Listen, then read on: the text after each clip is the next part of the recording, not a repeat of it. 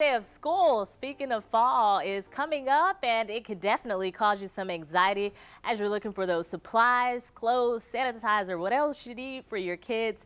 And on your side, to Tia Collins, she actually spoke with parents about how to make that transition a little bit easier for you. It's like pulling teeth with my boys sometimes getting an answer other than good when I ask how their day was. With two boys heading into 6th and 8th grade, Katie Hathaway says there is always stress getting back into a new school year. It's interesting getting them organized. I have two boys and they're going into a new block schedule this year, so that's going to be new for our whole family. So just trying to figure out how to best prepare them, keep them organized, and making sure that they're prepared for the school day each day.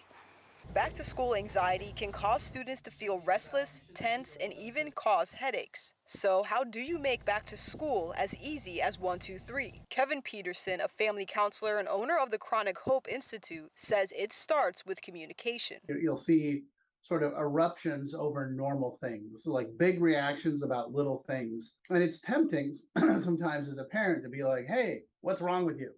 And that's really not the approach. The approach we want to take is to say, hey, what's going on?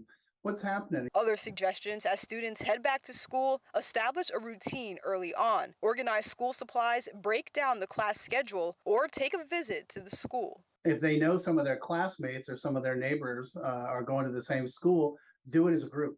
That always helps because kids always feel safer when they know someone and they can connect with someone immediately.